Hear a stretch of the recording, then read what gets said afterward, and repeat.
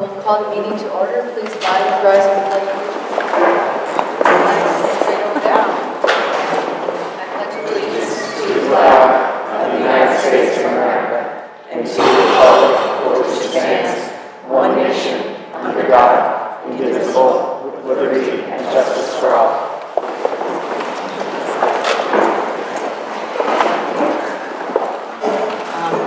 I'd like to turn this over to Mrs. Michaels.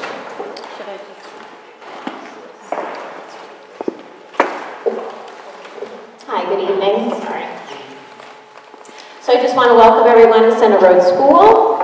Welcome everyone who came. I see some familiar faces here, so that's nice. And so I hope this meeting goes well, and I'm glad that we could host.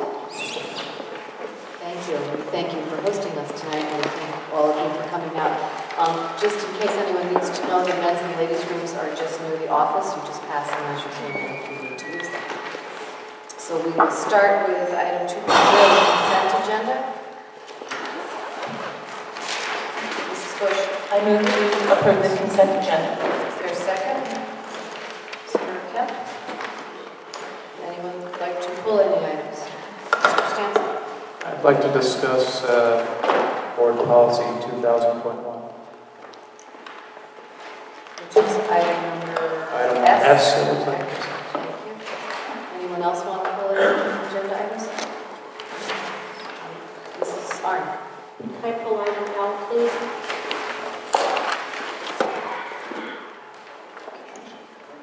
Anyone else? I would also like to pull M and U. So, anything else? Anyone else? All right, we'll vote on, let's see, items A, B, C. I got E, F, G, H, I, J, K, N, O, P, Q, R, T, V, W. Okay? All those in favor of those items on the consent agenda? It's unanimous. Thank you. All right, we'll start with you, Mr. Stinson. Oh, sorry. Okay. I was curious about, I understand that we're going through the policy book and revising them as we come to them, but I was curious specifically about this policy simply because it seems like the additions that we're making here are less policy statements and more statements of support.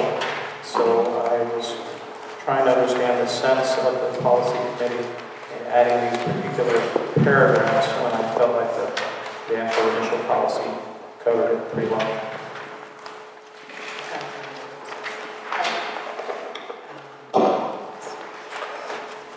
Well, as we're going through the policies, we are comparing our policies with CABE's policies. And these last two paragraphs were in CABE's policies, and we liked the wording of it and thought that it would just add to how we have our administrative structure set up. That's because the policy committee can have to speak to that. If I'm not a full member of the policy committee, but our board policy was 2001, which is the previous page, and CABE's 2000.1 policy included those two, they don't have a 2001, it included those two paragraphs plus the two new paragraphs, and that was their discussion. Was oftentimes CABE has had much more research into this, and that language seemed amenable to the board members on the committee.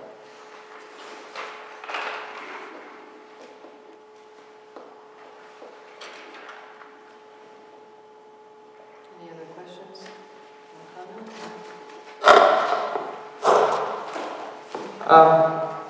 Just, again, my comment would be that I felt like the first two paragraphs adequately covered the policy, and I'm not sure that the other two really add anything to it. Thank you. Any other comments on that? So, do we have a motion one way or the other on this policy? Mr. Holt? Make a motion that we pass the policy. Pass the policy as written, 2000.1. Is there a second? Mrs. Bush? Second. Any further comment or discussion? All those in favor? Any opposed? Motion carries.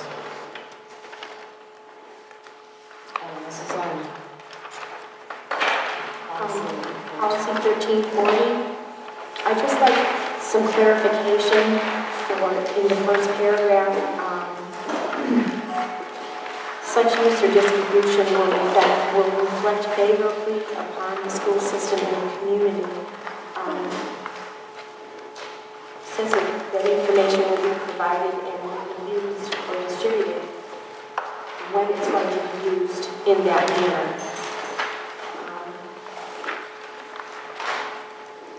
How can we control it? The favorably is what bothers me, because we don't, everybody is not going to agree with what we do. So to restrict distribution of information based on it must be presented, it must appear that the school system, it must make the school system appear in a favorable position. I'm not sure how we can monitor that, regulate that. And I can't imagine denying anybody access to information that we're required to provide to them. Do you have to elicit a promise about how it's being used?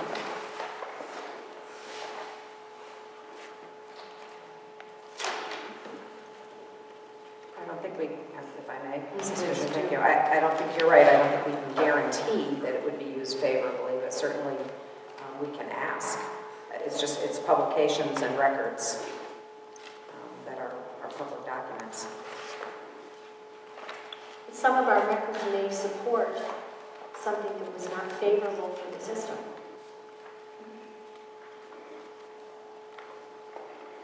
I have a difficult time understanding will reflect favorably upon the school system. I don't feel like we can monitor how someone uses information that we're providing. Mr. Stetson? And I actually had an additional question on this because, at least in the electronic copy I received, it's very hard to tell what the actual new policy is and what the stricken language is. Is it only the first page that's the new policy? Because electronically, everything else is stricken. That's correct. Because the last 4, 5, 6 pages, well, I guess it's more than that, were all procedural or procedures and not policy. And they're also in the student section because they're on student, the confidentiality of student records, all the rest is access to pupil records and those kinds of things as opposed to the original. And So all we this. have an 11-page policy in the other section. Okay, so you've marked it red because it previously existed in this policy, and you're I think eliminating it. it just came out red, but Okay. it's So type format. the deletion. This is word for word in another section of our policy, our book, Okay, the thank you. student section. Is the proposed language CAPE language? Yes, it is. Word for word.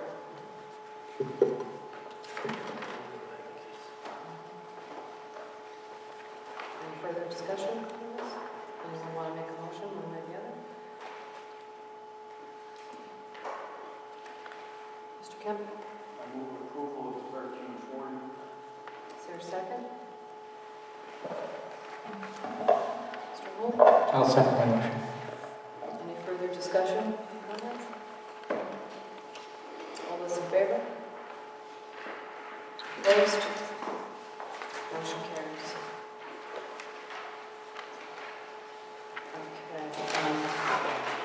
The two that I pulled out, policy 1411, was just one sentence on page 4 of 5 where it talks about lockers and desks being searched. That just needs to be deleted because that is already in our search and seizure policy in the student section. It's on page 4 of 5, and it's the only one in black on that page. Okay. And I can probably do the other policy at the same time unless anybody has any questions. On policy 2112, there's just one paragraph that's in there twice. The second red paragraph on page 1 is farther down in the policy, so that just, the first one just needs to be deleted.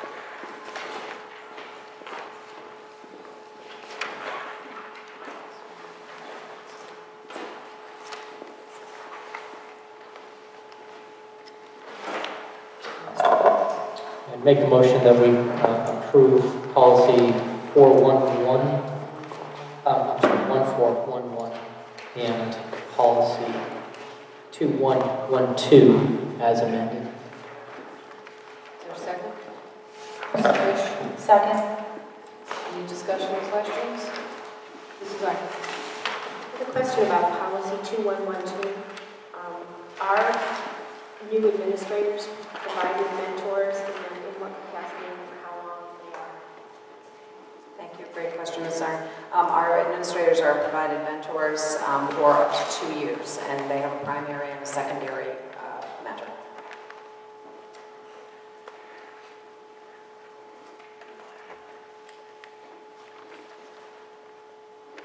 Any other questions? Is that information, like, could I request of you who the mentor was for a certain person? Yes, certainly. I'll ask Mr. Bird to provide that. That's his Okay. office. Okay. The board. Consensus. Okay, any other questions or comments on those two policies? All those in favor? It's unanimous. Thank you. All right.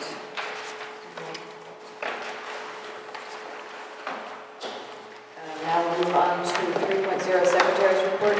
Opportunity for the Board of Education to add or delete agenda items. Does anyone want to do that at this time?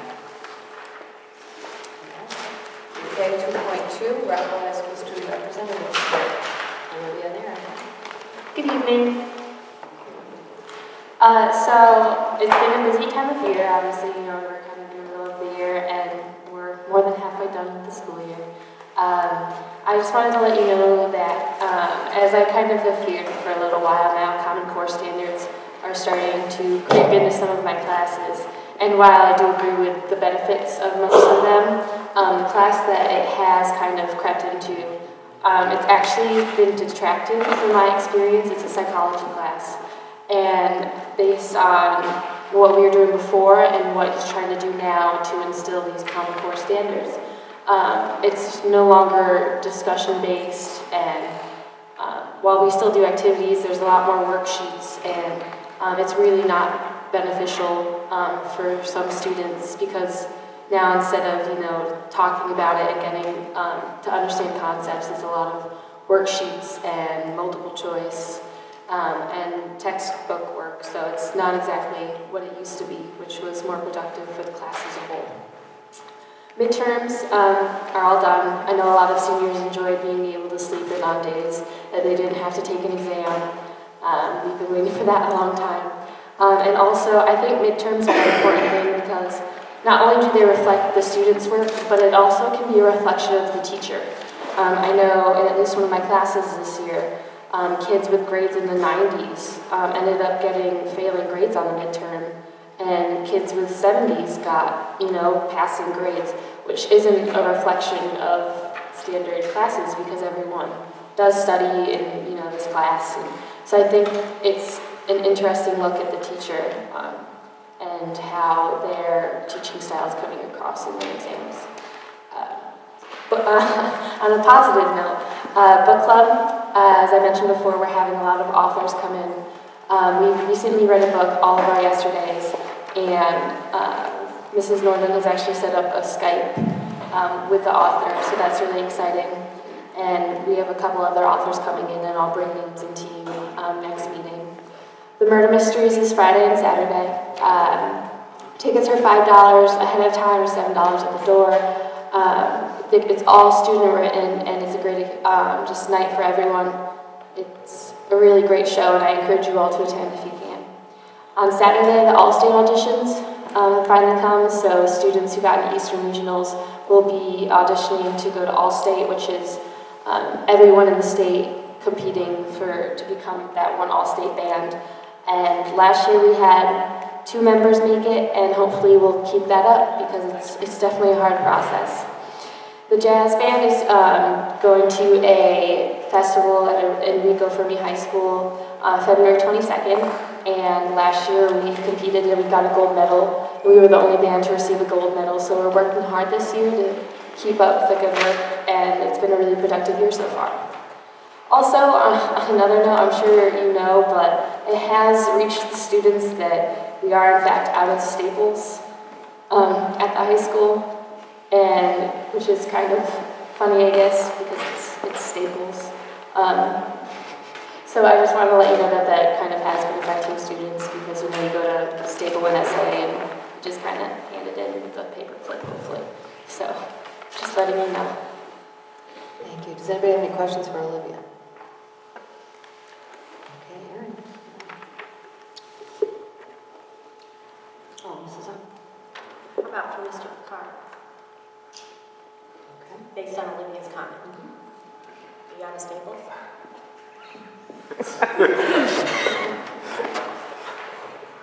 Through the chair, this is the first I've heard that we're out of staples, so maybe that's limited to a certain area, but if there's an issue, the school principal can bring it to my attention and we'll be glad to take care of it.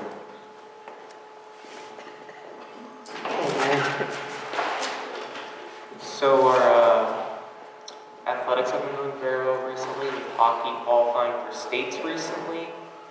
2 girls from track also qualified for states. Boys basketball is a few wins away, and I think they'll be able to get it. They're looking good this year. Wrestling, we brought home a couple medals, and we're looking strong this year.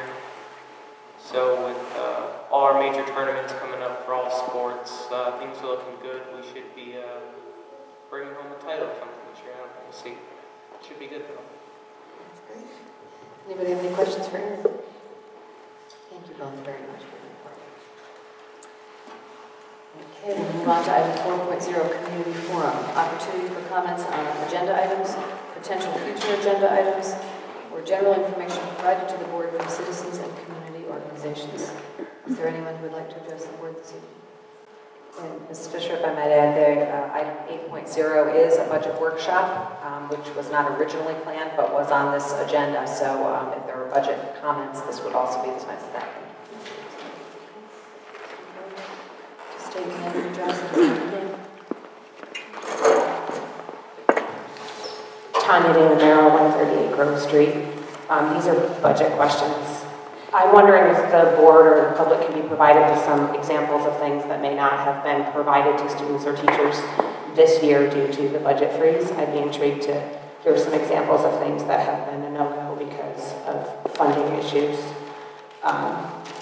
In reviewing the budget documents this weekend, I know that we budget for teachers to be replaced at a lower level than what the outgoing teacher is making, but we seem to be under budgeting that account. It appears in the last year to 2 that most teachers that we hire, we are hiring at far over the $69,000 on average that is budgeted. So I'm wondering why we are lowballing that number when we're statistically it shows that we're not really hiring teachers at that rate. So if we're hiring them at $75,000 or $80,000, why are we not budgeting that in? Because that's obviously what we're looking for. I get you want quality teachers, and I'm all for that, but let's be realistic in our budgeting, because that's where we're getting in trouble, it seems like, too, with not being able to spend money because we're not budgeting accurately. And finally, at the last budget workshop on Monday, it's all awesome that you guys get paper copies of what you're talking about, but when you don't speak about them in detail, those of us in the audience sort of sit there and scratch our heads. And I'm not able to find the extra papers on the website, so I don't know if I'm just missing it, and I may miss it on the day that it's actually uploaded and I just can't find it. But if you could be in more detail when you're discussing your questions, because the superintendent's getting questions long before the public has any knowledge that you're asking the questions, and so it's a little difficult to follow in the audience and even thereafter when we don't have the same information that you all have. Thank you. Thank you. Is there anyone else who would like to address the board?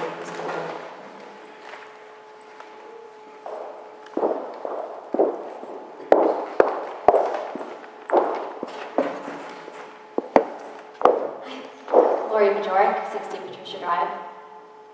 I don't usually like to speak on topics I don't feel well informed about or have a vested interest in, but after last week's budget workshop, I feel the need to speak in support of Mrs. Buell and the Vernon Elementary School. I actually have no connection to the school, but I see a picture that I think may be different than some of yours. Last week, some of you expressed concern over the number of students the program is serving.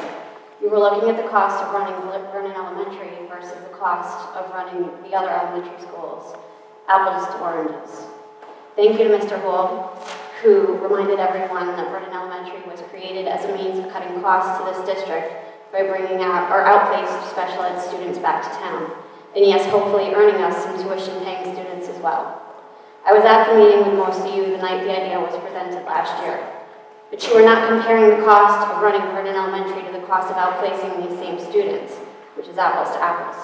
If you, the board, cannot remember this, what chance do we have with the taxpayers? Some of you also expressed concern that Mrs. Sherman's time at the cost of her salary is solely dedicated to the administration of Vernon Elementary. What small amount of time I volunteer at Center Road has given me some exposure to our integrated special ed students. While I know nothing of these children in their individual cases, I can tell you with absolute certainty that self-control is an issue with many and outbursts do occur at any time. What leads to an outburst could be as simple as being displeased with a drawing or classwork, the absence of a favorite paraprofessional, having to be in class when gym or recess is preferred, another child is screeching, anything. Some children cry, some scream or curse, others kick or hit or pinch or bite or flail, throw themselves against the wall, while others throw furniture. I'm sure there are many other behaviors we cannot even imagine. I have no doubt that Mrs. Sherman's presence would be required in these situations, as Mrs. Pavlich's presence is sometimes required here at CRS. I could be off base, but this is what I was picturing last week when Mrs. Buell told you she does not want to risk the liability of Mrs. Sherman's duties being divided. You also wanted to know why Mrs. Buell and Mrs. Sherman were not more aggressively recruiting in other districts. The program is now, what, 5 months old? Special ed students don't always adapt well to new situations. Many tend to be creatures of habit. Why would a parent, much less a parent, a special needs child who is looking for a specific fit for their child, uproot that child for your program that is only 5 months old? Other than possibly the location, small class size, and Mrs. Buell's reputation, what else right now do you have to offer? What successes do you have to show? And some of you are already questioning the cost effectiveness of the program. So is this a long-term program or not? Special education parents want an established, supportive, successful, secure program to place their children for the duration of their education. Support Mrs. Buell in building that. Support Mrs. Sherman in running that. Then they have something to sell. Then your enrollments and tuitions will come. Thank you. Thank you very much. Is there anyone else who would like to address the board this evening?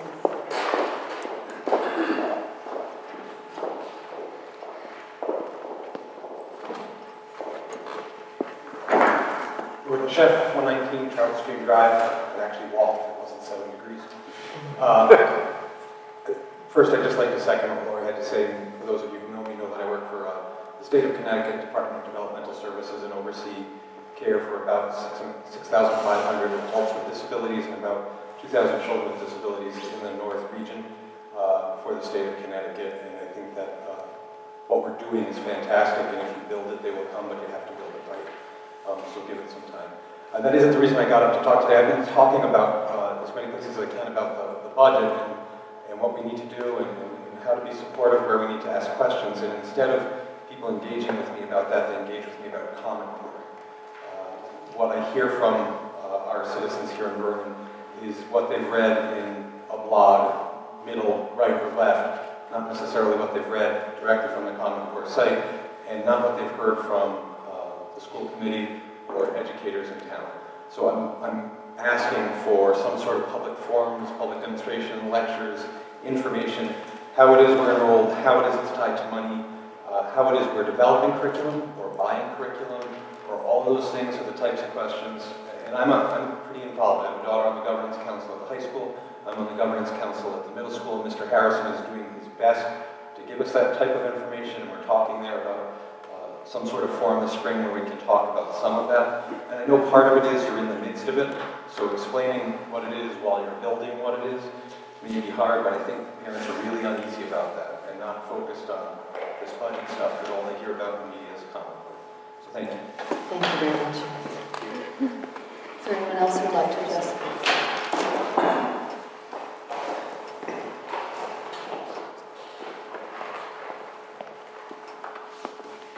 Hello, Julie Garceau, 14 Olsen Drive. It's been quite a while since I've been here, unfortunately, due to different circumstances. I haven't been able to make it. But I did want to come and kind of share, it's nothing budget related, and I know that's the big talk now, and obviously that's of most importance right now. But I did want to share something positive. Especially this time when people are looking at magnet schools, as most of you know, I shared last year that I was pretty concerned about my son going to BCMS. So at this time, we were applying and looking frantically for a magnet school that would meet his needs. We found one and applied and got waitlisted. So we did start at BCMS. We were really, really nervous about the transition. His experience at Northeast School was phenomenal. It was, he was well taken care of and loved there, and we were really scared to go to really any middle school, not just BCMS. But I have to say that from day one, our experience there has been so positive. Mr. Harrison has been more than available to me. Mr. Gelato, one of the new vice principals, helped me and worked me through some tears on a couple of days. And the team that Justin is on has Mrs. Roy, Ms. Fabian, Ms. Goodman, and Ms. Hoyt, and I do need to name them all because they have gone above and beyond what I could have ever expected. Justin had a pretty rough transition. That's just the kid he is. He's an anxious kid and worries about things, but he feels so supported there, probably as much as he did at Northeast.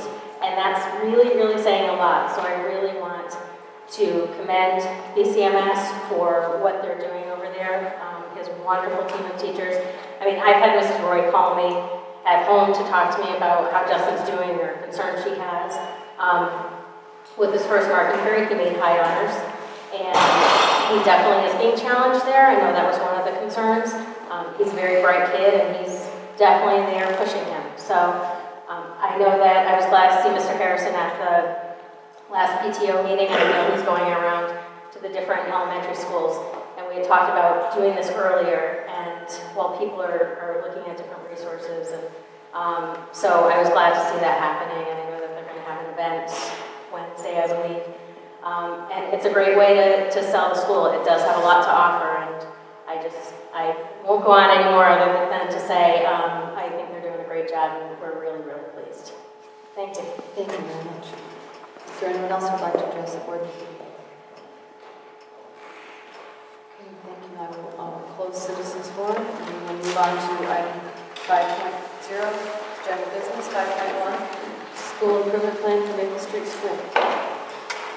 You all have a copy. You saw the other 7 schools rather, in December, and Mrs. Gandalf's school improvement team, or building level team, did finish their plan based on the available data that they had, and they're just a little behind what they in their timeline. They've also, on 5.2, presented a summary of the school governance teams. Both of those reports were given for the other 6 schools, including Vernon Elementary School, last month in December.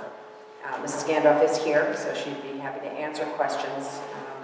We didn't present the others. We allowed you to read and ask questions if you had any. Does anybody have any questions? Mrs. Arnold? I'm intrigued by the Character Education Committee. Can you explain to me what the charge of that committee is?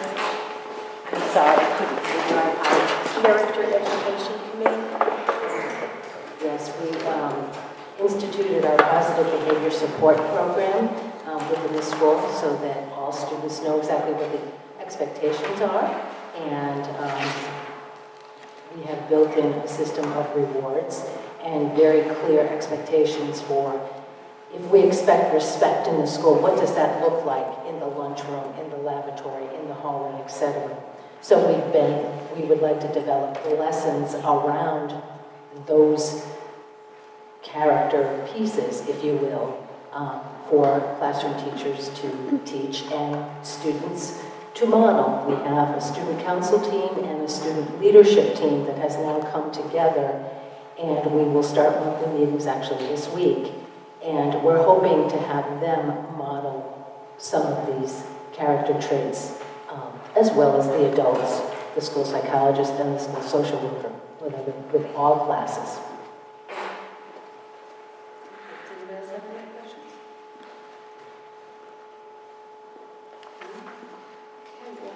You might as well stay there because we'll move on to 5.2, school governance. Does anybody have any questions for Mrs. Gandolf in regards to the school governance council at the district?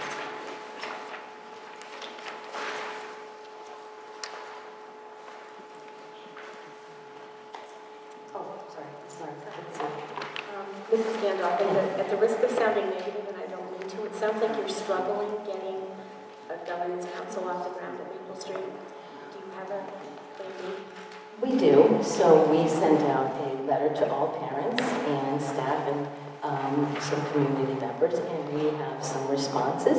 And we've asked again, sent out again, because we want to be sure that we have a good cross-section representation from all of those members to represent our council, made up of a minimum of 7 parents, 5 teachers, and at least 2 community members, so we can come together and look at the things the council will be looking at.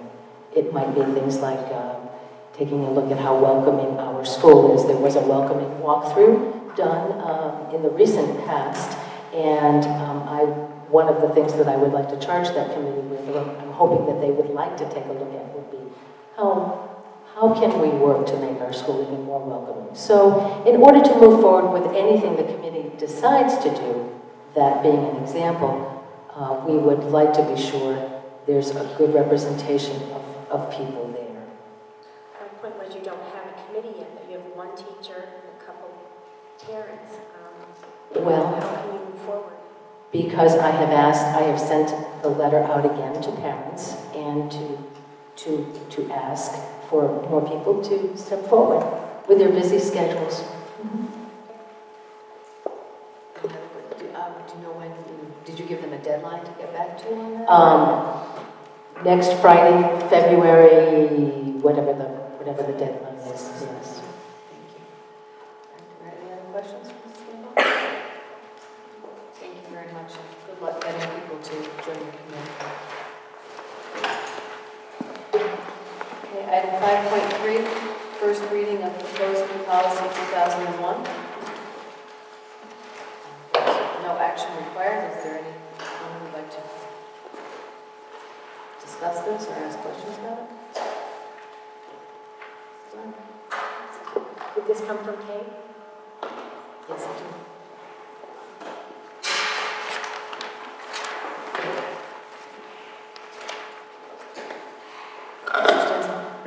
Just asking this as a, I guess, procedural question.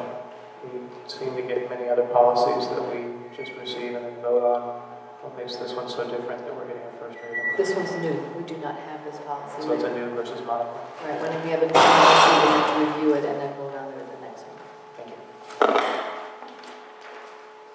Any other questions on it? Okay, we will move on to item 5.4, Facilities Committee meeting report. Mr. Kemp.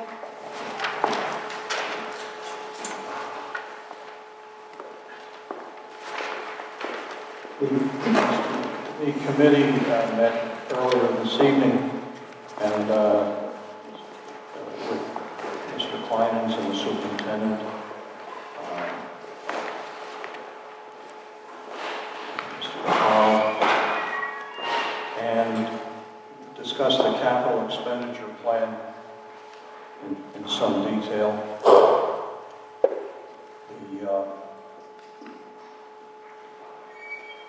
The work that is contemplated on roof repair, for instance, and implementation of the changeover from using heating oil to heated gas is a major endeavor that will occur.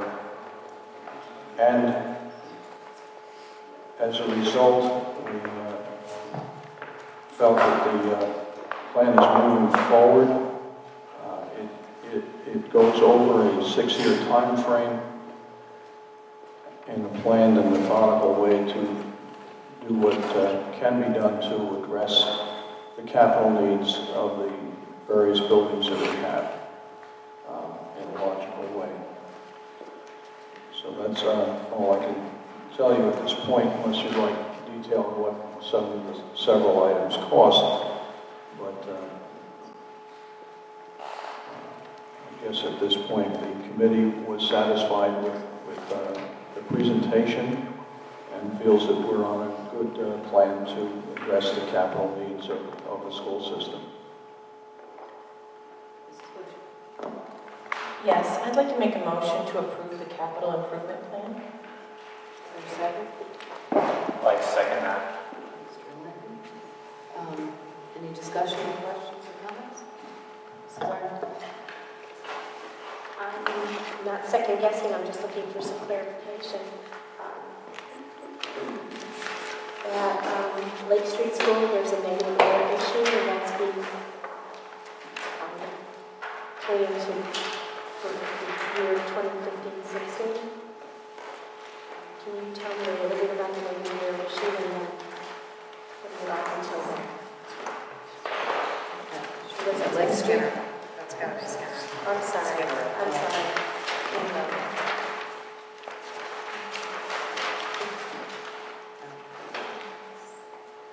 Center Road? Sure. Skinner. Negative air issues. Yep.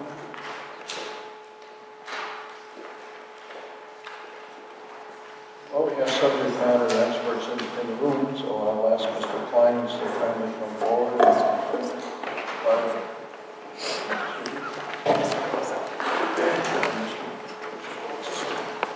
Thank you. Mr. Caruso as well. Okay, we'll let you I'm sorry, I couldn't hear you. Can you answer? It was about the negative air issues at Lake Street? No, excuse me, Skinner Road. Sorry, all confused me. You were asking What are they? And where are they? Leaving the resolution to 15-16, I just wanted to understand. Through the chair, thank you very much. The building itself has it's in a negative air situation, meaning that air infiltrates the building through cracks and windows instead of going through an air handling system. A problem with that is it doesn't go through air filters. So there could possibly be some air quality issues. And then we also have an issue of water evaporating out of floor drains, excuse me, and other drains, which when the water evaporates, you get a bad smell. So you have to constantly maintain the floor drains and other drains. It creates a negative pressure issue in the building. So there's outside air that has to be brought in and heated and treated to make up for the air. So at present, the situation is not new. It's existed for a while. And at present, it's dealt with by opening a window, basically. Because that solves the negative air. So it's an air quality issue. It's been going on for a while. Well, it's an air supply issue. It's not. It can create a air quality issue if you don't know about it and you don't deal with it. But like what Mr. Caruso said, if you make sure that the traps are filled with water on a regular basis, you won't get any off gassing. It's a situation that needs to be corrected. That's why it's on the plan. However, it's something that can be managed in the interim. Are there any other questions on this? Mr. Hook?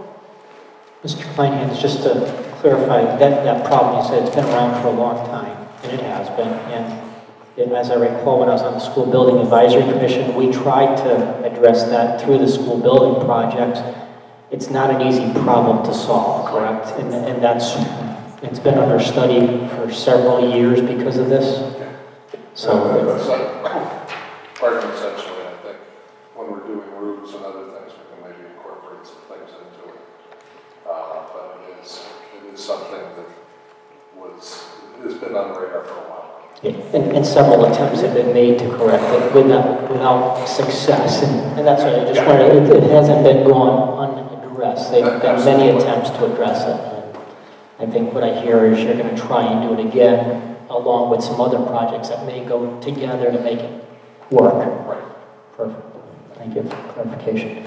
And the other question that I had is, do we have out of this capital plan a number as far as what we're going to send to Town Hall for capital improvement this year? The board approves the plan, so is the plan. Whether or not it is funded is another question altogether. So we have put estimates in the column on the right as to what each project costs, but this is a 6-year plan. Oftentimes plans don't get funded, and not all the items get funded, and so next year you revise the plan and there are other priorities.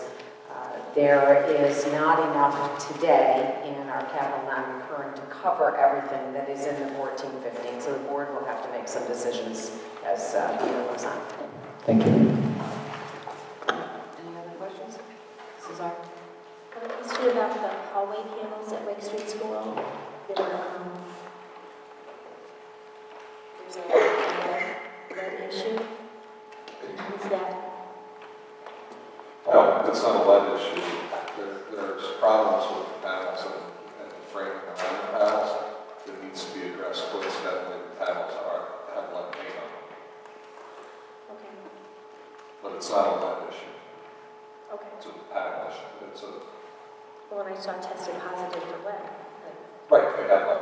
Okay. That doesn't mean that there's an issue. Okay.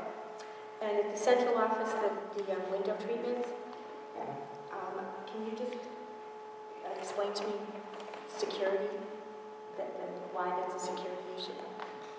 The window treatments under central office are it's a district-wide repair. It's not for central office, it's for the district. And it's to repair window treatments that are not working properly.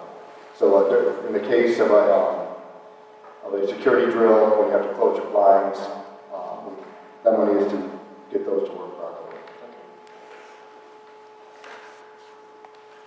Any other questions? Thank you very much. We appreciate it. So we now have a motion on the floor to approve the 6-year capital expenditure plan. All those in favor? It's unanimous. Thank you very much.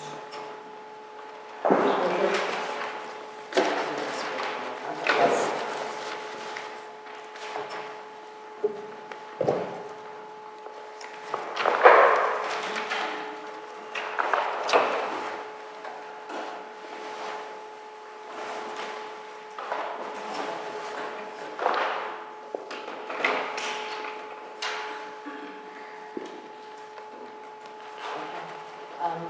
Item 5.5 is reports from Board of Education liaisons regarding attendance at organizations or committee meetings.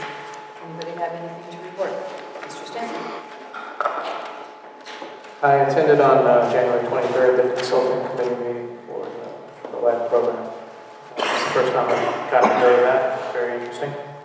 Just some dates to be aware of. February 25th, if you're in the mood for a hamburger, they're doing their Red Robin fundraiser. It's 5 to 9 in Manchester. They do have a state compliance review, which is, they call it a mini NIASC. That's occurring April 2nd. I'm going to be the board rep for that, and then they actually talk to consulting committee members as well as everyone else. So that should be an interesting experience. And just as a FYI, this year we are hosting the state FFA convention at Rockville on May 17th, so that will be a very big event, and that will actually be across most of the high school, not just in the Boad building. And they are still looking for volunteers for judges, especially for the tractor events. I understand Dr. Conley is a veteran of the tractor event. So if anyone is interested in that, they absolutely need more people. And that's on the 17th of May also? The district, yes, I believe it is. Thank you. Any other reports? Mrs. Bush? Yes, I attended the Northeast School PTO on January 14th. One of the highlights of the evening was Mr. Harrison coming to the school to talk to the parents about the programs at the middle school. He had a wonderful presentation to the parents that were there. He showed them how the schedule worked and basically was able to answer any questions that the parents had. And I felt it was extremely informative, and he invited them all personally to come to the night of exploration at the middle school. And then they had their business meeting, which was business. The one in December had to be canceled because of the snowstorm. So there was a lot of business that was going on.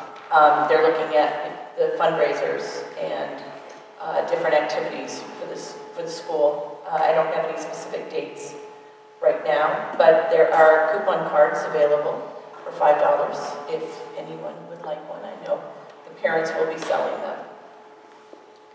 Thank you very much. Any other reports? Mr. Vernon? Speaking of BCMS PTO, 16th we had a meeting, January 29th, BCMS, we have an evening of exploration to showcase all the BCMS has to offer to prospective 6th, 7th, and 8th grade students. Also on Veterans Day, there was an assembly that was held.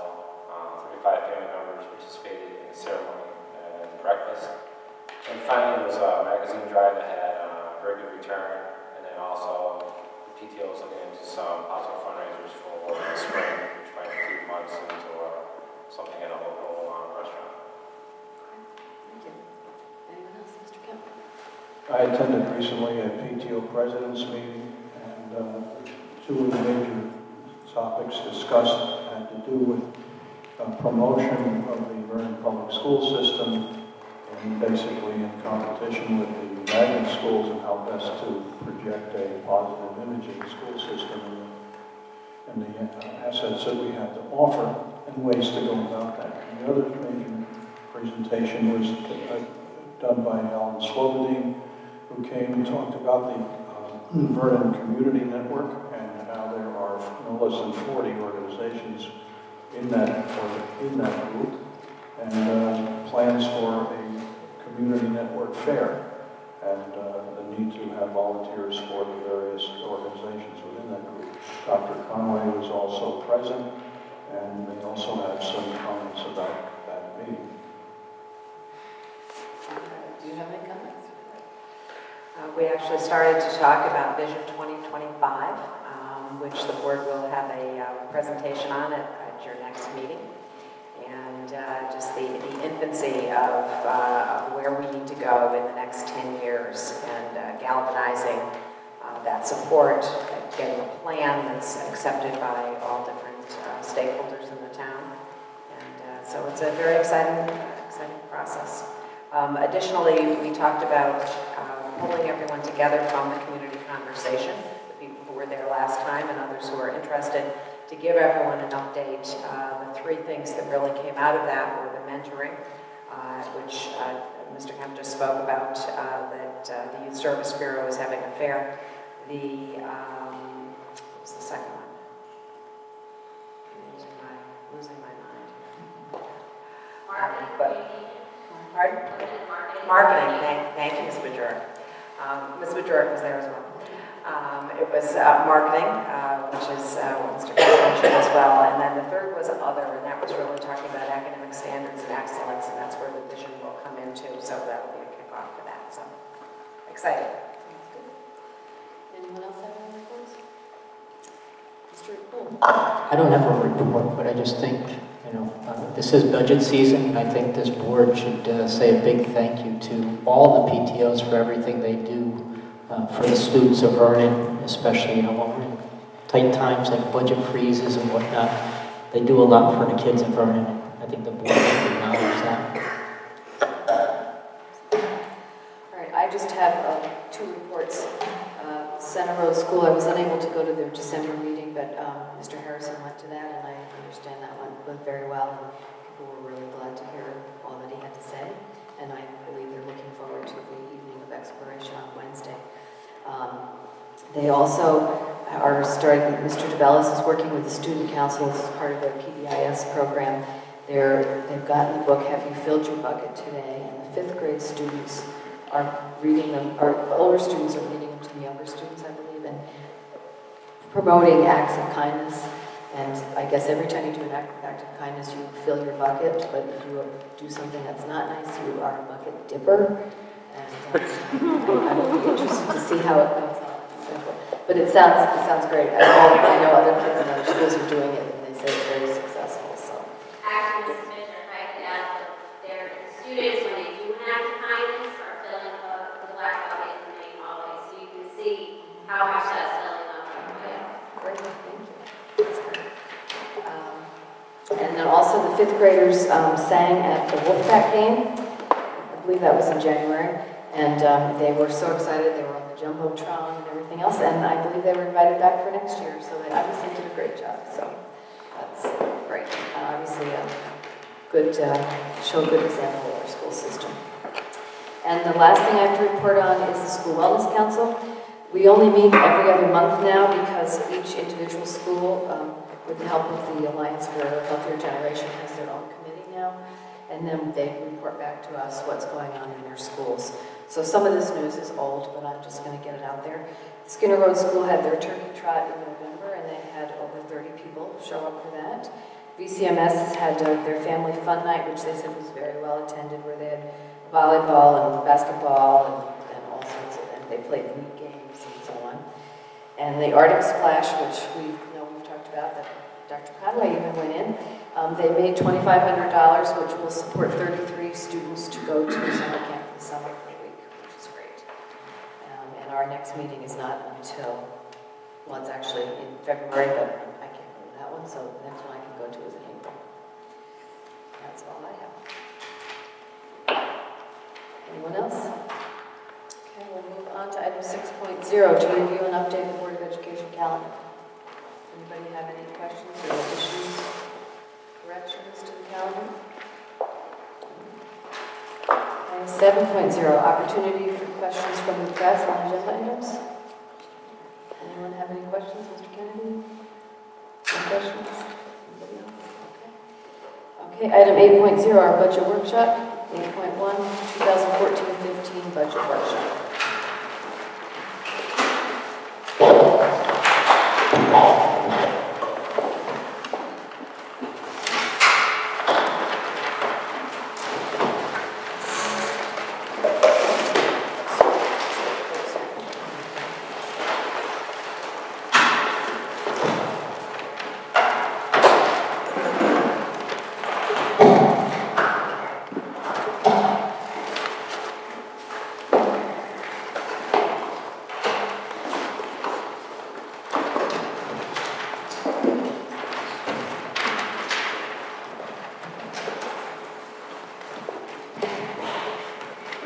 Everybody have their budget stuff out now? I'll just switch books here. Dr. Conley, you might have answers to questions that have been asked. I believe everybody got those in their yellow folders tonight.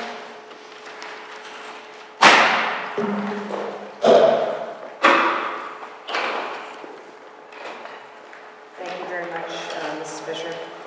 You have a series of questions. I'll read the questions. The answers, some of them are in chart form, so I won't read all the numbers up for you, certainly. The first question was update on magnet schools. What is the population? How many students are leaving us? How much will we spend before the end of the year? So Mr. Bird has updated the magnet school tuition chart for you. So you can see the number of students enrolled on November 1st, the number of students we have been charged for. The difference there would be pre-K students who are in those schools, and we're not charged for pre-K. The state is paying that this year. In addition, we have just heard from the Connecticut International Baccalaureate Academy. They have not sent us an invoice, and we have just heard from them that they are not charging this year. We're still investigating that, but because it does come to $34,000.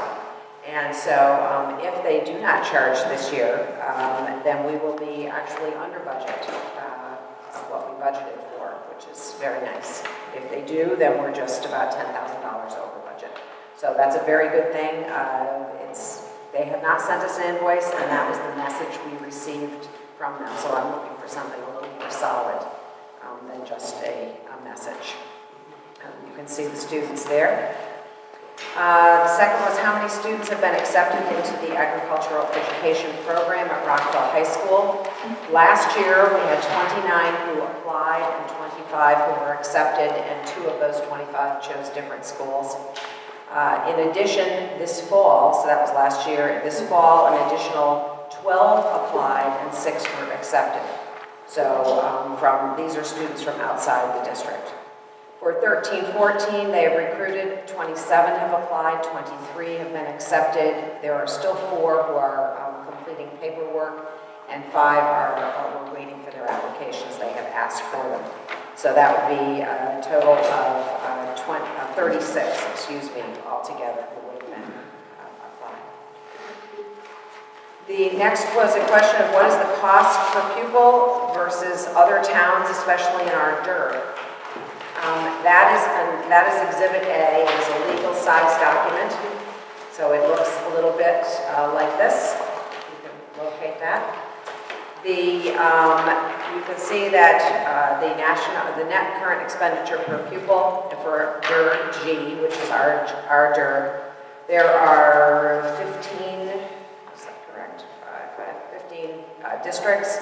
We are 6 from the lowest.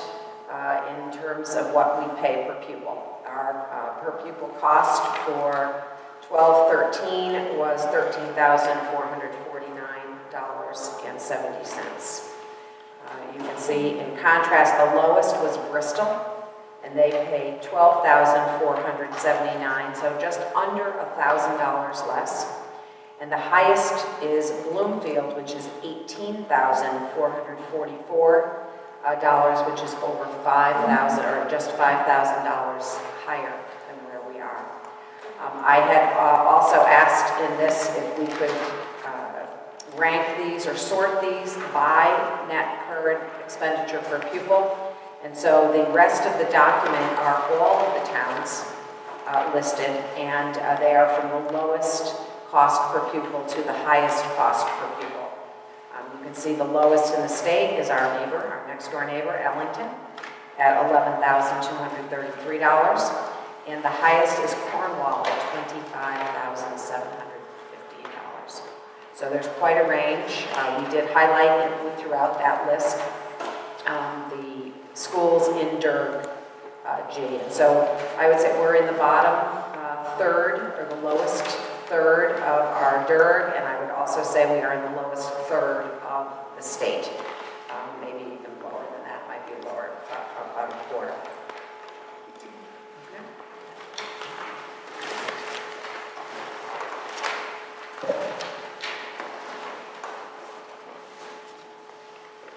The next question was about our health savings account for last year and this year. There is a chart here. There was a change between fiscal year 13 to fiscal year 14, so last year to this year. 65 people left the POS, which is the regular plan that you would all be familiar with, and 72 people were added into the HSA. So there was a change from last year to this year of 72 people in favor of the HSA and 65 people fewer in the point of service plan.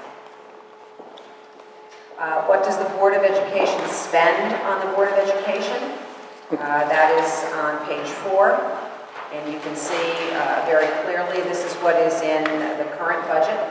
So there is a half a secretary salary, and that person does many, many more things. I would say it's not a 0.5 at this point, but that person supports the board in preparing board packets, not the information, but in the copying and all of that, the budgets, the budget binders, etc. There are clerical salaries, so anytime a board meeting is filmed or is recorded, and there is a recorder here, that is pay for that. The legal services, that is the board, the attorney, Fred Dorsey, is not the administrator's attorney or central office attorney. That attorney belongs to the board and works for the board, and that's why that line item is here. We have administrator's contract coming up next year and 2 other contracts coming up next year. So we've decreased that a little bit.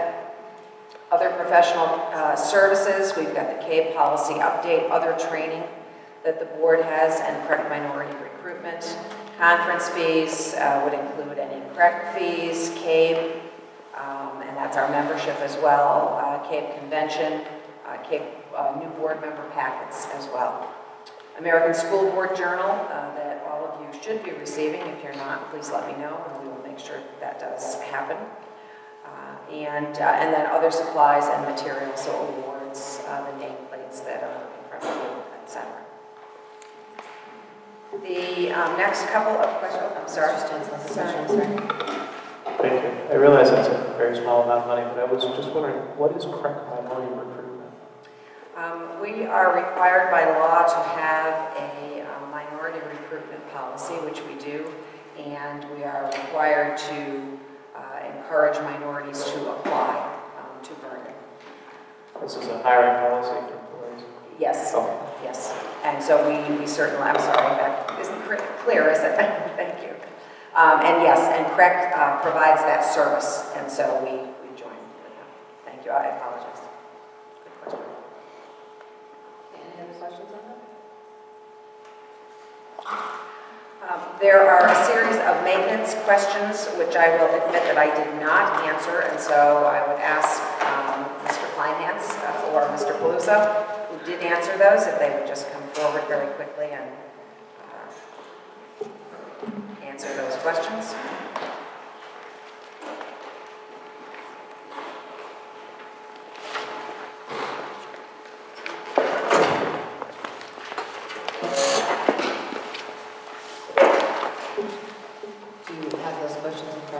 Yes. Okay.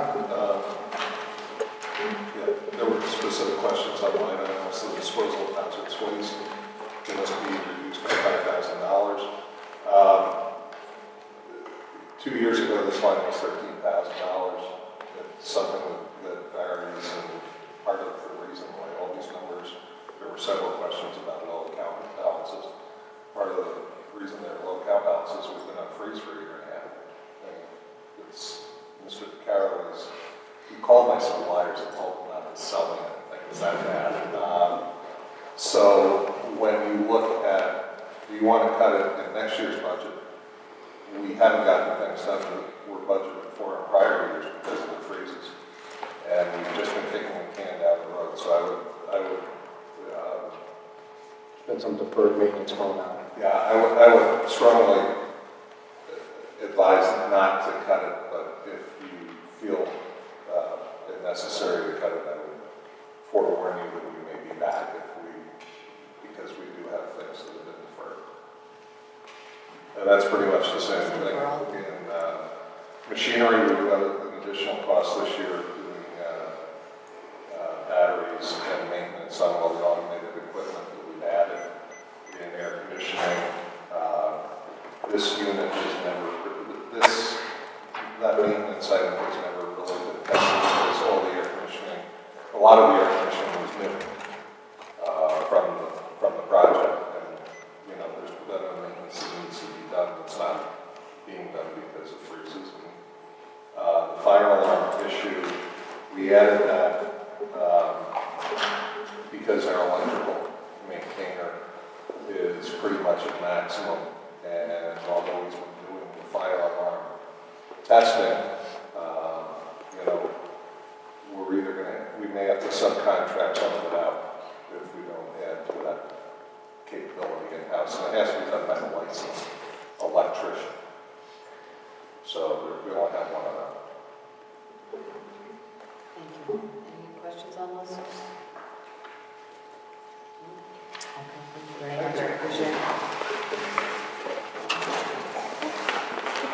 The next question, number 10, have we fully implemented the wireless system at Rockville High School, or are we still working out the bugs? If it's fully functional, why did we not include the wireless network at VCMS in the budget? The wireless system at RHS is fully functional. There's always adjustments to be made, but it is completely functional at the high school. The wireless network at VCMS was brought to the board's technology committee. It was, I say, $95,000, and so that was my choice not to put it in the budget to bring forward to you, but I did share that with you as one of those items that was requested. We certainly, the technology committee was very supportive of that. We know if we put wireless in the middle school, then we can use the wireless nodes that are there in the elementary schools to strengthen what they have. What we will be doing for testing this year is moving the wireless nodes, the small ones, and moving them from school to strengthen the wireless access in certain areas. So the technology committee, I can certainly speak to that if they wish, but that is where we are right now. In terms of the inventory of computers and their ages, we do have a complete inventory. That was part of our budget last year. And so you can see the numbers. We have 373 desktops and 286 laptops, all 0 to 5 years old. We have 737 desktops that are 6 to 10 years old, and another 70 laptops. And then 782, that's got to be wrong. Yes, no, it is right. 782 desktops that are more than 10 years old. You can see why I said that has to be wrong. But that's right. Is that correct, Mr. Burke? You want to speak to that? Go ahead.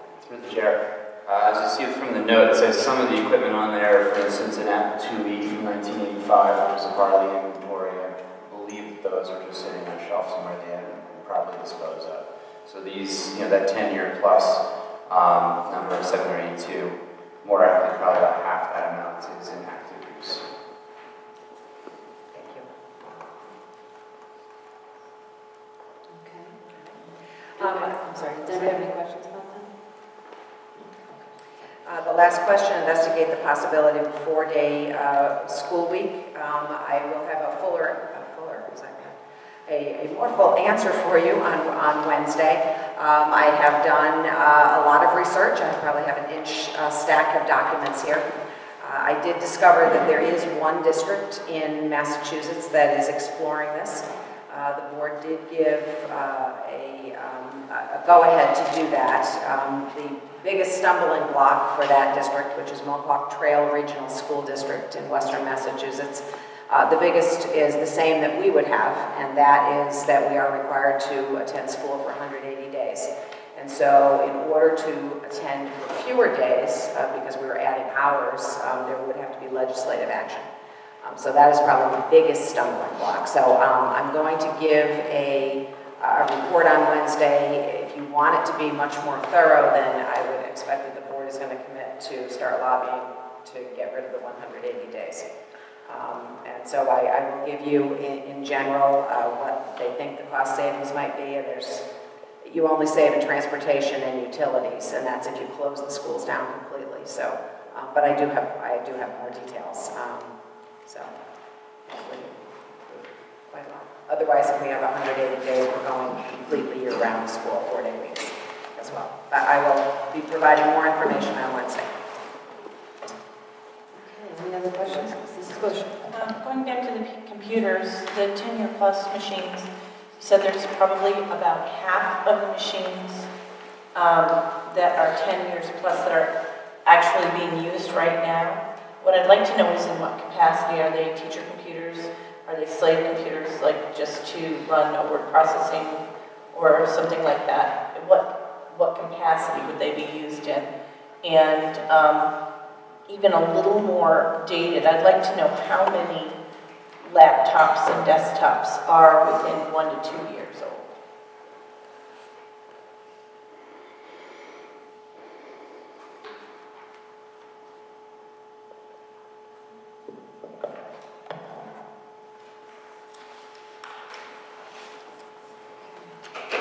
Any questions?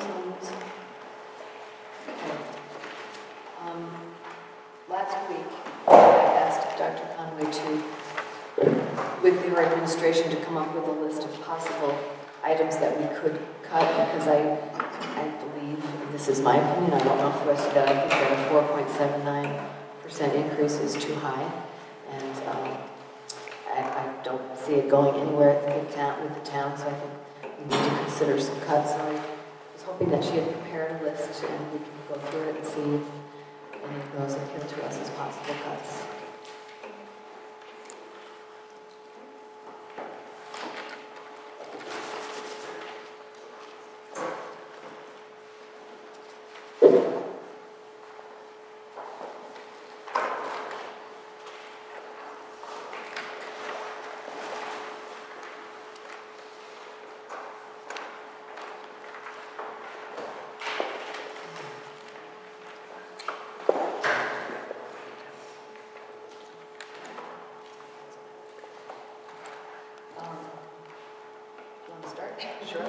Surely, and I tag team this with Mr. Vaccaro certainly, and anyone else who has things on this list.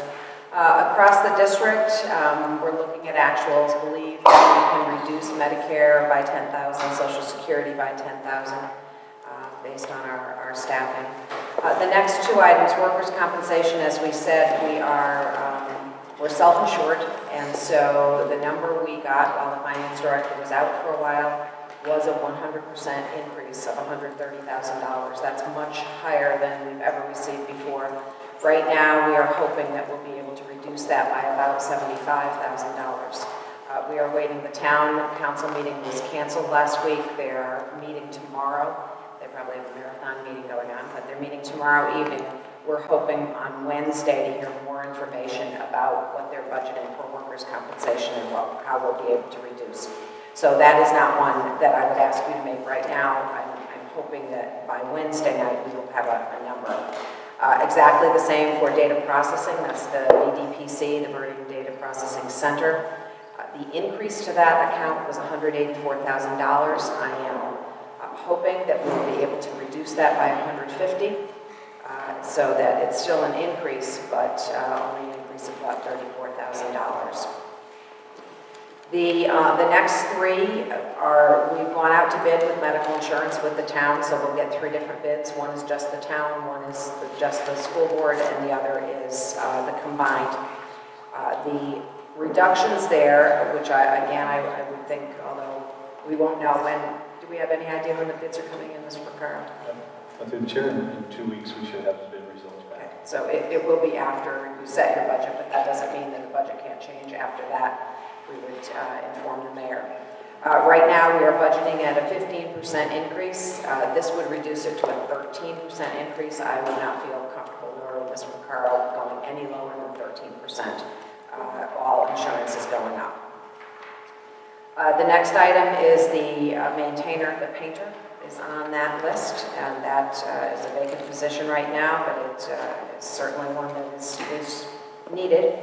And then if the painter position goes, the paint supplies as well.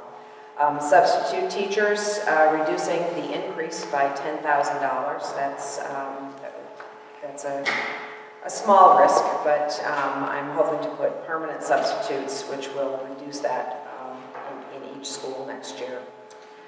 Custodial maintenance overtime, again, by $10,000. Secretarial overtime by $6,000. Magnet school tuition by $10,000, just based on our actuals right now. That does not mean that CBA, Connecticut International Baccalaureate Academy, will not charge tuition next year.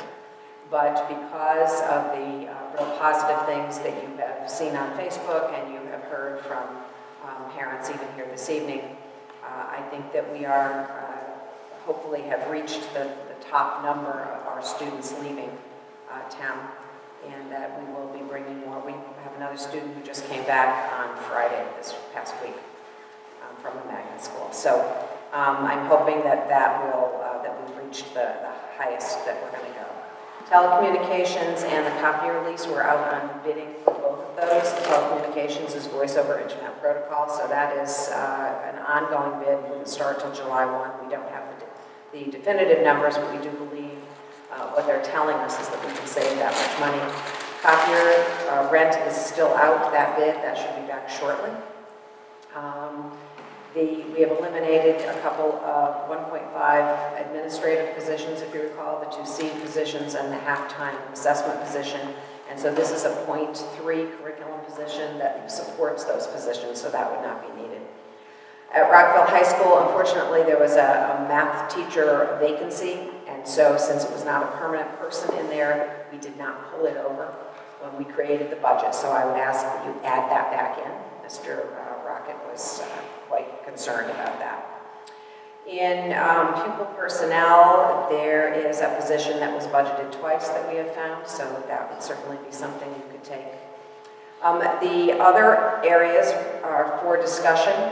If we are going to reduce 7 teachers, would be a reduction of just about $400,000.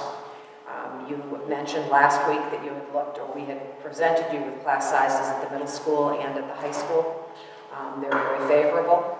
And so the suggestion would be that these teachers would come from those 2 areas. Last year, one of the things the board did prior to having the budget increase was a reduction of secretarial help and paraprofessional clerical help and 1 library assistant. So those are all discussion items that we would ask that you make a decision on. And then there's the risk accounts. Projected vacancy rate, we did that last year, so that would be when there is someone not in the position, we save funding until we hire in the position, but that is a risk. That might not happen. For teachers, there isn't a time when there's no one in the position, you're paying someone to do the job. Futures education, right now we would put $50,000. Again, that's a risk.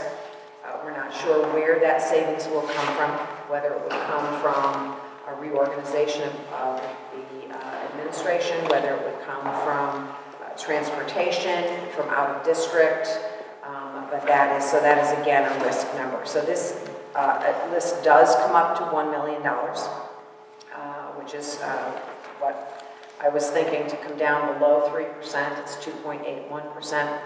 I think that would be, that's where I was hoping to come in at the beginning, but just was unable to do so. So there's some things here that are definites. There are some things that you could certainly do this evening. Some things I would prefer that you wait until Wednesday evening, and some things that you can choose to take a risk on and for discussion. Does anybody want to start? Questions? Mr. Kendall. I'm not going to make a motion yet on any of this, but I wanted to ask a couple of questions. One has to do with the magnet school cost to us when a student returns. When they do so mid-year, how does the math work out? Is this prorated to the month, or do we have to pay the entire year tuition? How does this work out? My understanding is by the month. Yes. By the month. Okay, so that's a universal agreement with all of these locations. Yes. We don't have to go back and forth with each one at a time. All right, thank you. A question about the FTEs, the teacher reduction. Would that be done through attrition, through the retirements, or would we have to lose actual bodies? Right now we have 17 retirements, and so certainly we would try to do that. We look at everyone's certification. So if you're certified in several areas, you might not be teaching, your assignment might not be in your favorite place, but you would still have a job. So that would be our goal, is to make sure that there were no people walking out the door. Exactly. Anyone else? Anyone make a motion? Oh, sorry, Mr. Stanley. I do have a question, but it's not specific to this particular sheet. Central office, or central administration, item 51111. There is a $140,000 increase, and then 51115, there seems to be a $188,000 decrease. There's no budgeted numbers from the previous year in there, so I'm just trying to understand where those increases are. The increase is the movement of Mrs. Buell's position. She's now Director of Human Resources, or Director of Personnel, which includes Human Resources, and so she can no longer be in a union. And so she was moved out of one area and into another. I know that it would be, we would like to see a decrease consistent with that. However, that would be in this year's budget. So, but Mrs. Sherman was added into that Vernon Elementary School. So her principal salary was added in. Right where we are.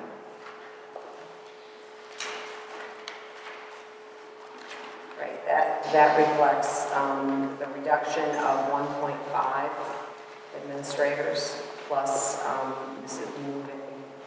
Mrs. Buell was moved up to the other place. Thank you.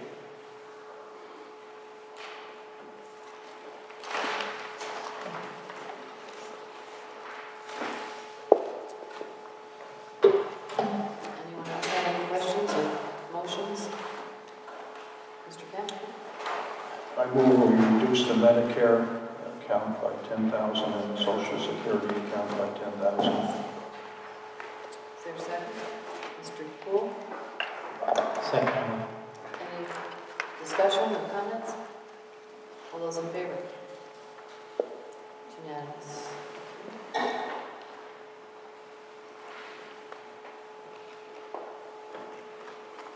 Anyone else? Mr. Kemp? These figures, I want to make sure I'm understanding what you said earlier. The 75,000, for instance, is at the 13% figure. Are you talking about the workers' compensation? The 70, I'm sorry, the PPO, prescription drug, and dental, you said each of those three, I think, were 13%. That is correct. So it's a 2% drop from 15 to 13% in each of those three lines. Right. And I move that we reduce the budget by the 75,000, the 20,000, and the 2,000 for each of those, for those three accounts. Appreciate a second. Mrs. Bush? Second. Discussion? Mr. Poole? We just asked Mr. McCarl about the comfort level with the risk of reducing those to the 13%. Through the chair, I wouldn't go any further than 13%. I think that's bringing us down as far as I would be comfortable recommending to the board, but not any farther than that. And that's based on, we started at 23% for a no bid renewal with Connecticut. Our insurance broker had come back and looked at our experience. Unfortunately, our claims experience has been high, especially in the last quarter. That's been our highest experience, so that doesn't bode well for us at the negotiating table. But we are fortunate to go out to bid with the town and hopefully get some leverage from that process. So at the end of the day, I think that we could potentially go down to 13%, provided with a revised bid of 15%. Medicare, when they heard we were going out to bid, so they moved a little bit. And so if their bid results come back favorable at 13%, I would be comfortable with that. If they don't, we may need to switch carriers to get us to that 13%. So somebody will come in, it may not be our current carrier. Thank you. So based on that, I will support this motion. Any other questions or comments on this motion? Okay, all those in favor? It's unanimous. Thank you. Any other questions? Mr. Kemp? Starting with the substitute teacher account, where the administration felt the figures were a reasonable amount.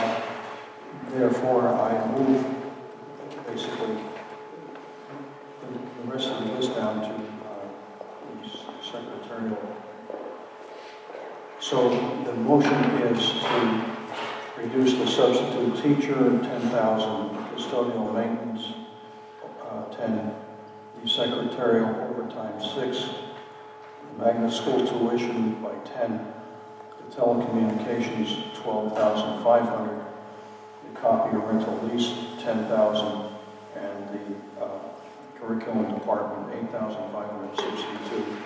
Second. Second motion. Do we have any questions on that? Mrs. Arden? Through you to Mr. Vaccaro, please. Was the custodial overtime account, and I did it real quickly, it looked like $68,000 out in that neighborhood. $10,000 seems like a very minimal impact on that. I'm wondering if we can't do a little more on that account. Through the chair, I would caution not to move farther than the 10,000 on this account. We have had instances, especially with weather and unforeseen events in the schools, where we have to have mandatory overtime. I think where we could possibly offset some of those costs is in the area of the school use account. So we continue to have our schools be used for various events, hopefully on an increasing basis. We could potentially offset some of those costs on that side of the balance sheet, but on this side, I would caution not to go farther than that. You're welcome. Mr. Stan? Through the chair, is the secretary curriculum department position a elimination or? Yes, it's a .3 position, 10 hours each. Thank you. I have a question about the telecommunications and copier rental lease pending bid results. How confident are you on those? Through the chair, very confident on those numbers. I think, as Dr. Conway had said, we're just wrapping up the copier rental lease.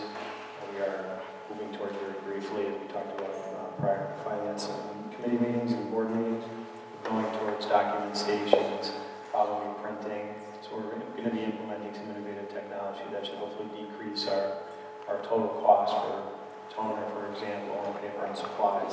So I'm confident on the copier rental lease. As Dr. Conway said on the telecommunications, we were hopeful that that process would be moving a little bit faster so we can realize even additional savings, which I believe we will, but I think initially for the fiscal year 15 coming up, until that bid goes out and until we get the results back, and this is something we're doing jointly with the town, I think it's safe to say 12,500 would be a good place to be. And the reason why we're going to do that even before the bid results come back is because we already are aware from prior discussions of some audit work that we've done internally to cancel some lines that'll save us, give us some immediate cost savings in the next fiscal year for the town. Thank you very much. Anybody else have any questions? Okay, there's a motion on the floor to reduce from the substitute teachers down to the secretary curriculum department. All those in favor? That's unanimous.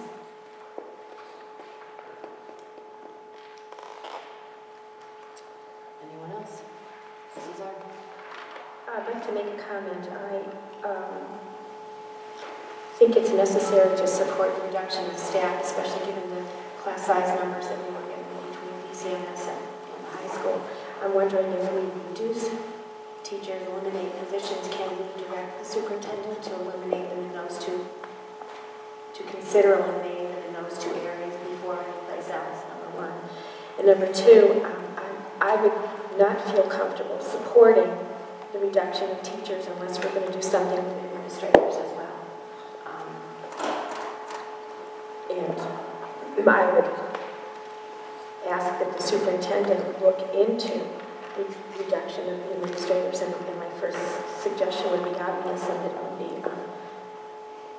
Mr. Wiley's position. I know we discussed it, but so kind of twofold. I think we do need to reduce teachers, but I would not feel comfortable doing that without reducing administration as well. Yes, we did reduce 1.5 administrators in my proposed budget, so we have certainly done that.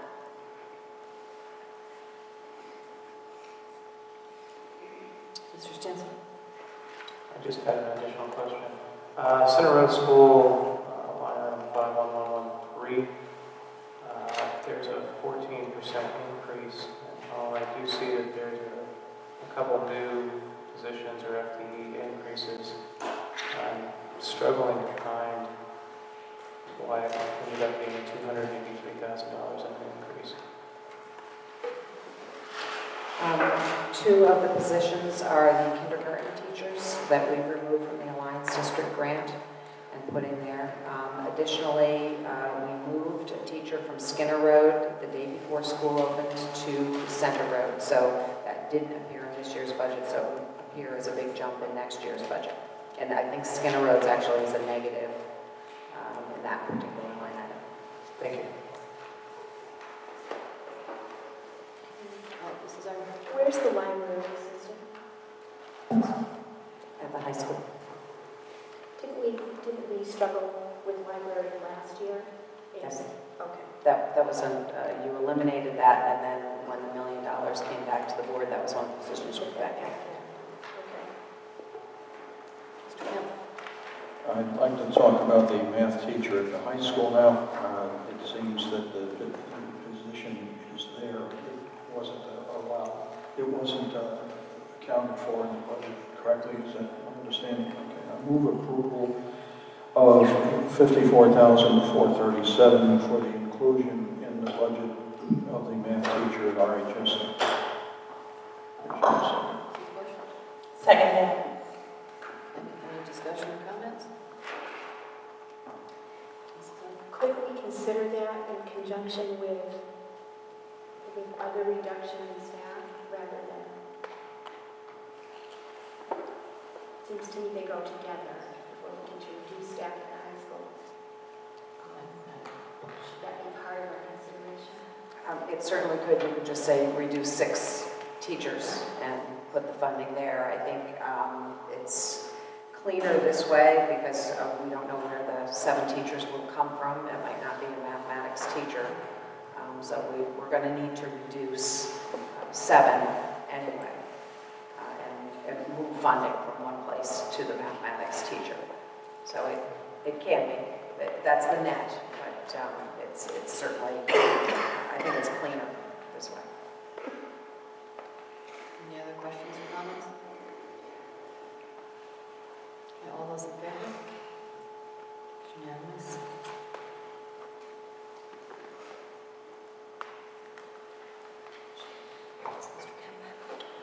I move the $9,700 reduction of the paraprofessional account.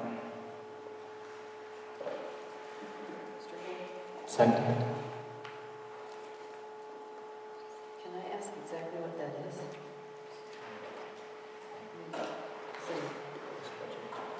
Non-affiliated paraprofessional? Shouldn't be paraprofessional, acting similar to that. Is this in the next step program? Is that correct? I believe this has been in a Maple Street line item, and it was money diverted to the, I forget the title, Sarah Sweetman.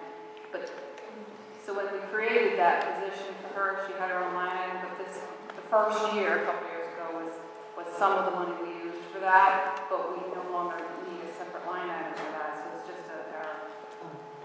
Okay. That would be the community school director. Any questions or comments on that?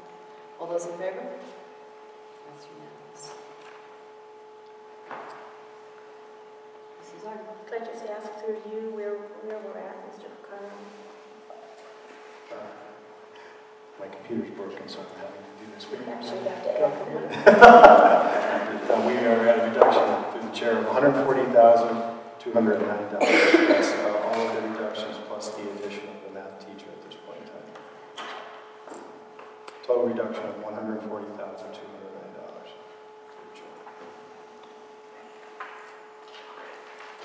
All right, Mr. Kemp. You're on the roll there.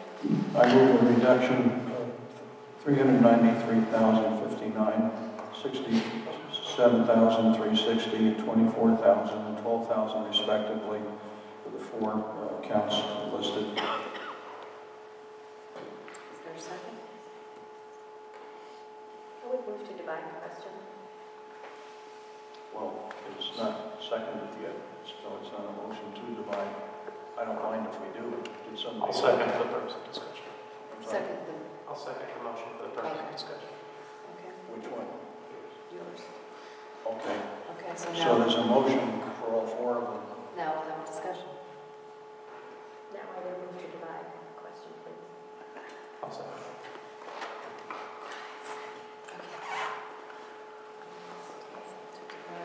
All right, all those in favor of dividing the motion? Yes. Okay, let's speak to each item then. Anyone? Mr. Stanton?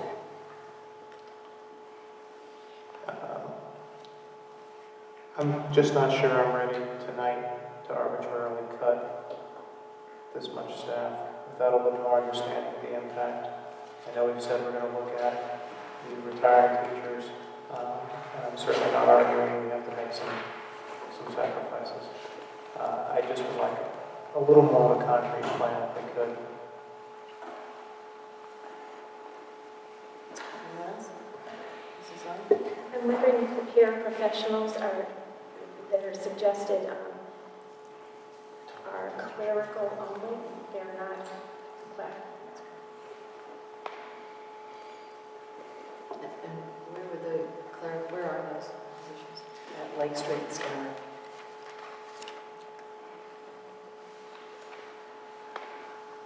Now, mind you, the other principals would like, I'm sure, the same time. Regarding the teacher cut, the teacher reduction, Dr. Conway, if we were to ask you to provide more details to where or what a plan would look like for that reduction, is that something you'd be able to show us, let's say by Wednesday? We're attempting that, yes. I believe we will. Okay, so if we didn't take action on this, we'd have more detail as been requested. That's correct. So I personally would prefer to see us wait on that until Wednesday if we can, pending that additional information. So I would make a motion that we table that particular item, the teachers, 7 FTEs, until Wednesday.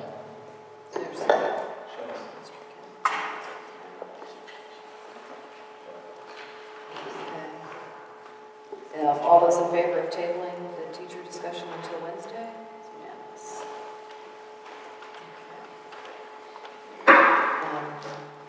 And I have, Dr. Conway, you said that those paraprofessional clerical positions are at Lake Street and Skinner Road, that you were giving. Are there clerical paraprofessionals at the other schools? No, there are not. Okay. I would imagine at the high school, correct? The high school has them in attendance. Yeah, they're parents or they're secretaries? I apologize. I think they're I secretaries. think there's one paraeducator that works part-time at the high school, and there's one that supports the middle school office as well. Okay, For thank you. attendance. I stand corrected. That is correct. In the middle school office, there is one paraprofessional that is a clerical. And in the high school, there is a person at the front desk, the receptionist is also a paraprofessional. Thank you very much. I do stand corrected. And where are the secretarial positions that you're suggesting? We have not named those. Last year, we eliminated several at the high school, and so that's where we would think we would do that. We can come back with you to that on Wednesday if you would like. Could you do that, please?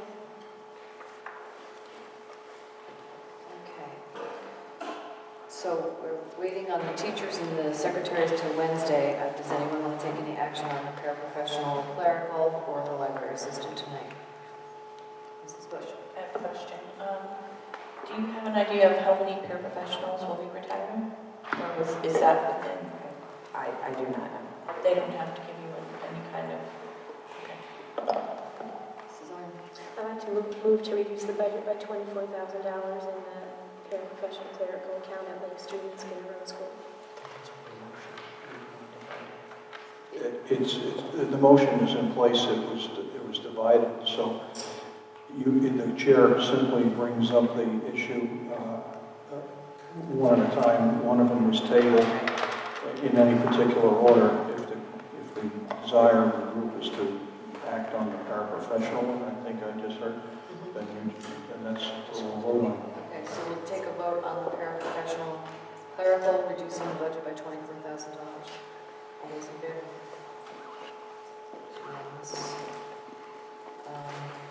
Any other questions before we? Mr. Kemp? Well, that leaves the library assistant to be voted on. Any questions on the library assistant comments? Mrs. Knight? I'd just like to say that I couldn't support that reduction to library. We learned last year how critical it is to students and staff and how they operate. Short-staffed all the time anyway. I couldn't support that $12,000 reduction. Can I ask how many librarians there are in Rockland? There's one certified library person, and the other two are not certified. So library assistant. The two library assistants? Yes. So we'd be losing one. Okay. All right. Well, I'm going to call for a vote on that anyway. All those in favor of reducing the budget by $12,000 on the library assistant account? And all those opposed? That does not carry. Do we need a motion to table the secretary? I was just going to say, to be official, I'd like to make a motion that we table the action on the secretaries until Wednesday. Anyone second that, Mr. Stanton? Okay, all those in favor? Okay, it's unanimous. Thank you. Okay, are there any other items on this list that you'd like to take action on? Mr. Holden? I just want to speak to the maintainer painter and the painting supplies at the high school, or in the district. A couple years ago, we spent a lot of money bringing these buildings up to the current level. We've been short a painter for many years. We got the painter for a couple years, and then he moved on to another position. I think if you look at the buildings, you will see there is still a need to have a painter in district. And I think the other issue that we run into, if we don't have a painter in the district, and we want to do any contract painting, we run into issues with our union. We can't do contracted painting if we don't have a painter on our staff. So I would not support reducing by a painter, and I would look to see if there's another alternative to that color. Thank you.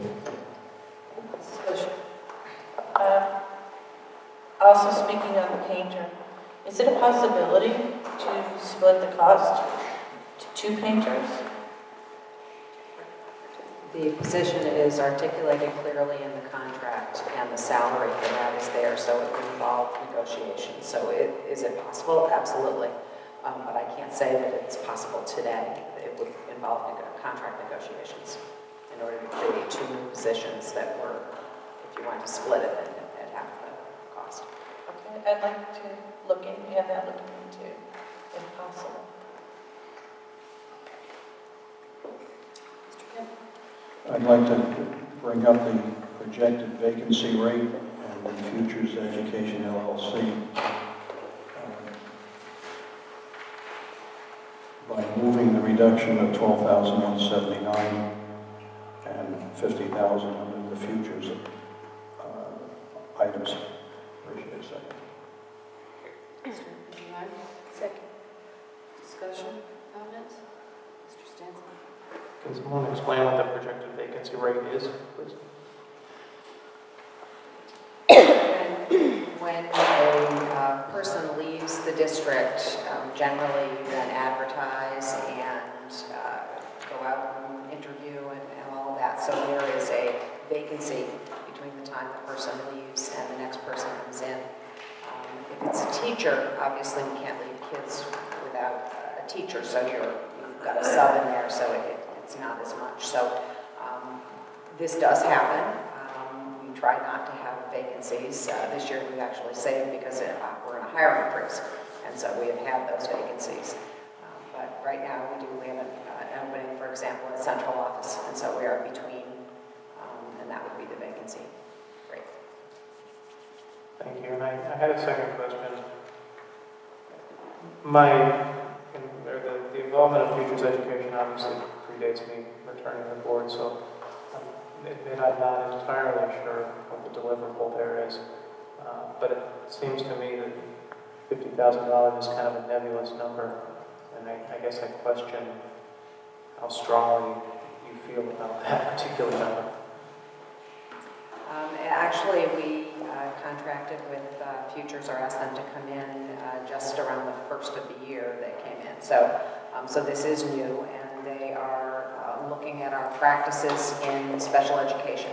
So they're looking at classroom practices, they're looking at how we're organized administratively. They are looking at our out-of-district placement. They're looking at IEPs, they have that level of confidentiality. So to see how organized are we following the IEPs, are there other options? They're also looking at transportation, which is generally where they find savings to see how we can do that. That and what's the other area that they find savings? Out of district. I think I've covered it all. You have. To the chair, Medicaid. Medicaid reimbursement. Thank you so much. Yes. So yes, it's a very nebulous number. That's why it says risk accounts there. Mrs. Arden. If the board approves that dollar amount, it will come out of the special education budget? It will have to, or wherever it would come out. And we can't reduce it. We would have to take it out of the bottom line somewhere.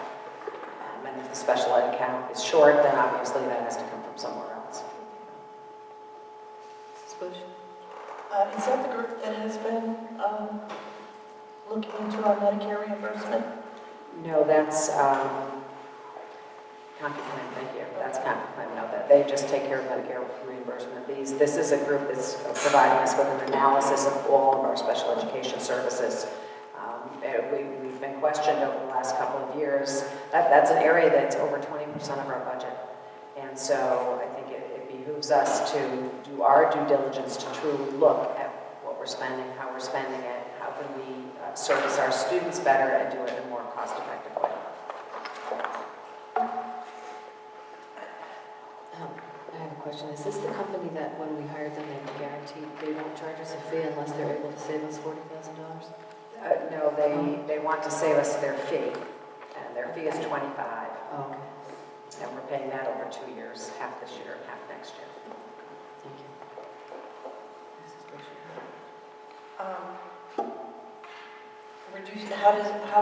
What would the impact be of reducing that 50,000?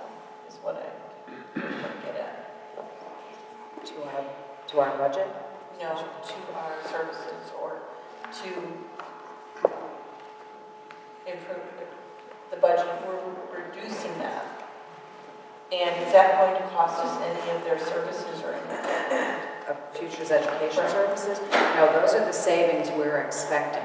Okay. Some of it in transportation, some of it in Medicaid. So it wouldn't be any one line item. And as Ms. Arndt said a few moments ago, would it come out of special education? Well, right now, that is where it would come out of. Probably some out of Medicaid, some out of transportation, both for special ed. But in the end, of course, if we incur costs in those areas, we have to pay those costs. And so the funding would have to come from another line item. We would have to transfer money over. Any other questions or comments? Okay, there's a motion on the floor to reduce the budget by $12,179 for projected vacancy rate and $50,000 for futures education. All those in favor?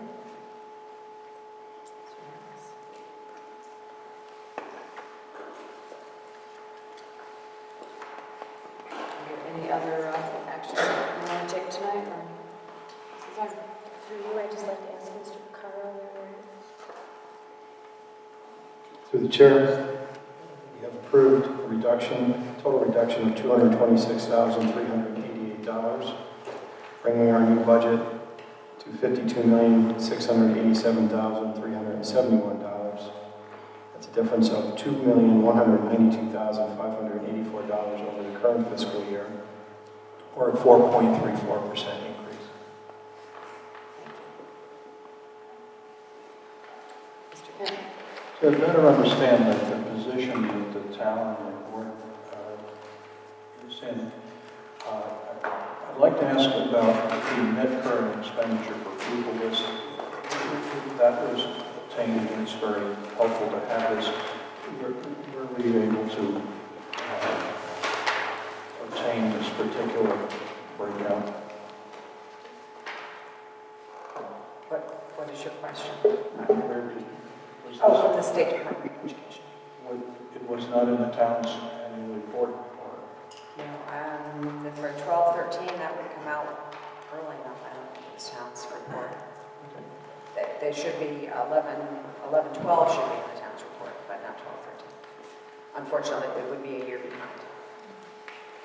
It would be helpful if we could get data from the town that reflects our debt per capita.